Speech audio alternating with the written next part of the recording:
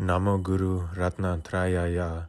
To the teacher and the three jewels I bow. True leader of the golden age, crown of the Sakyas, second Buddha, prince of Udayana, lake-born Vajra, Bodhisattvas, 8 closest spiritual heirs, high nobles of Avalokiteshvara and Manjushri, Vajrapani and the rest. 21 Taras, host of noble elders, root and lineage lamas, deities, peaceful and wrathful gods, dakinis in your 3 homes, the earth, the heavens, and the emanated worlds.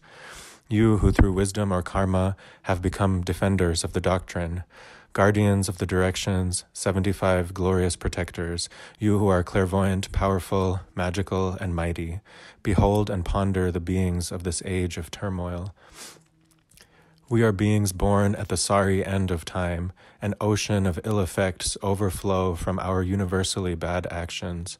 The forces of light flicker, the forces of darkness, a demon army inflames great and powerful men. And they rise in conflict, armed with their nuclear weapons that will disintegrate the earth.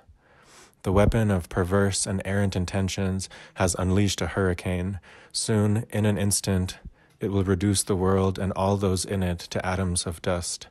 Although this ill-omened devil's tool is easy to see, to hear, and think about, ignorant people caught in a net of confusion and doubt are obstinate and still refuse to understand. It terrifies us just to hear about or to remember this unprecedented thing.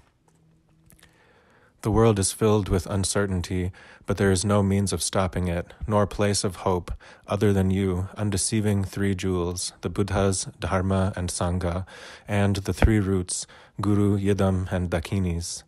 If we cry to you like children calling their mother and father, if we implore you with this prayer, do not falter in your ancient vows, stretch out the lightning hand of compassion, protect and shelter us, defenseless beings, and free us from fear.